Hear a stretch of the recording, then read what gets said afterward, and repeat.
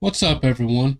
We are halfway through the short week. It's time for a recap of the day trades I've taken that have really stood out to me. Kind of give you my thought process, walk you through the trade, my reasoning.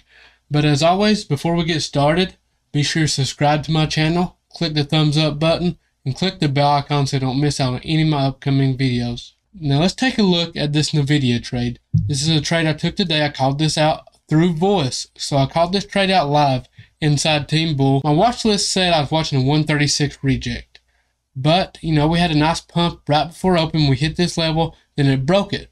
So, when we have a pump like this, I like to identify where the next resistance or area of confluence is, which was around this 136.5. I set this 137. That was, if we broke above that, that was going to be my stop loss. That was going to tell me, that we had quite a bit of room up to that next resistance. I wasn't going to hold above that level. I got in here. We had a pull down before we ever had this 5-minute candle open. So I trimmed in this area here. Then we had a nice push up. I had some runners remaining at this point. Actually, I had quite a bit of my position left at this point, but we had a nice push up. I held. I said, okay, I'm going to follow my plan. Above this 137 was my stop loss. Before I ever entered this trade, I held through this. I told the members I was holding, made it clear. As you can see here, I had a nice pull down.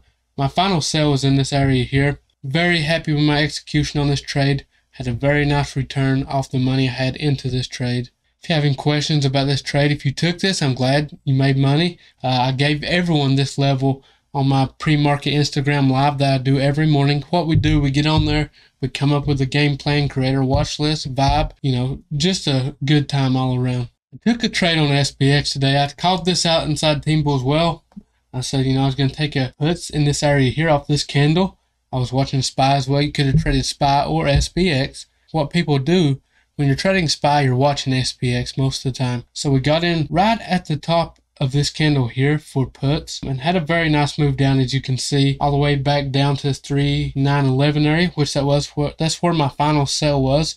I did have one remaining runner, and I got stopped out on this candle here, right at break even on the put option. But overall, it was a very nice return, and I tried something a little different on this trade, something I've been experimenting with. I tend to stay away from same-day expiration, right? But SPX, I've noticed the contracts, even the out-of-the-money ones, they move nicely. And what I did, I picked up roughly 5 contracts, put options, out of the money, very affordable, small account friendly, and they move really nice. I'm very impressed with the way they moved. But anytime you trade same-day expiration, it does add to the risk. So be sure, if you do trade them, that you have a decently tight stop loss and you know how to manage that sort of trade. But, this has been a short week. 2 trades today. Yesterday I did okay. I did okay profit-wise, but my trading yesterday just wasn't there. My mind wasn't in it. Honestly, I should have set it out, but I ended the day green. I did break my trading plan a little, which to me, that makes it a losing trade regardless. You do not want to create habits of breaking your trading plan because you have fine-tuned that trading plan to keep you constantly profitable, right?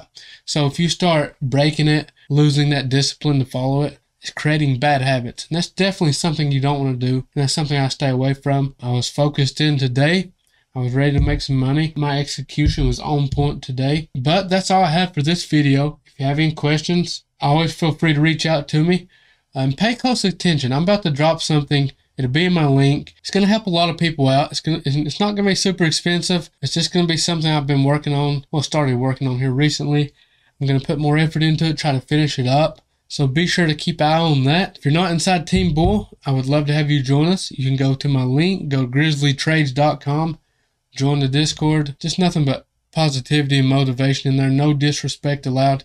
I think I say it's like a family in there. I worked hard to create that environment, but that's all I got. Appreciate you all for watching, and I'll catch you next time.